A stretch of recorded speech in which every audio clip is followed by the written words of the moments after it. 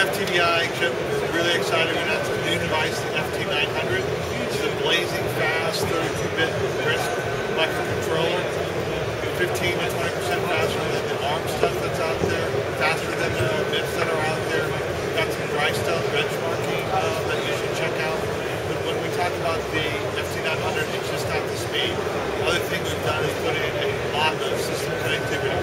So a full feature set including 10 100 Ethernet, 2 CAN bus controllers, a USB high-speed host, and a peripheral, a camera interface, and much, much more. So one of the things is you can think about this device as being the ultimate bridging solution. What are we bridging to right now? The hot thing is obviously Ethernet. So bridging, say, from USB to Ethernet.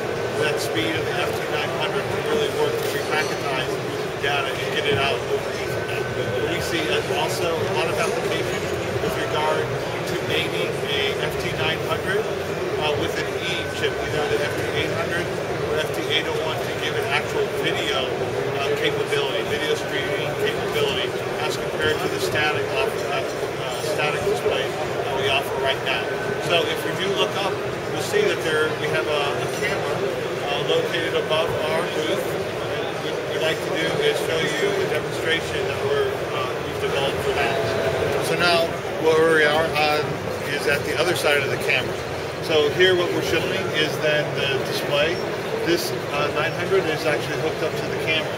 So if we take a look at the schematic here, we have the camera sensor that's located with the 900. It takes that input, sends it over Ethernet to this 900 aboard.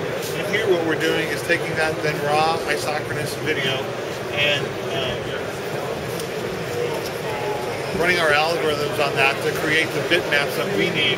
Those bitmaps then are fed to the FT800, and we actually get then streaming video. So if you look here then, you can see looking down the occupants of our booth, very high resolution. So with our 16th bit resolution, we really do get some great images. And again, some neat things, we use the 800 to actually then put in some control panels there, so it's a mix of the 800 control and the video. Okay, so now we're looking closer at the video, and you can see very distinct resolution of the picture, but how we're getting that is each pixel is actually 1/16 resolution.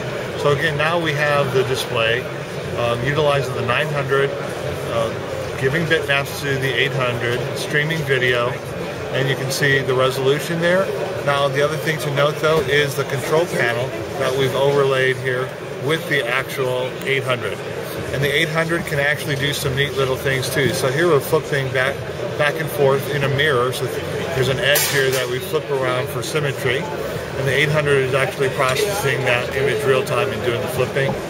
We can pause it, start it, flip it.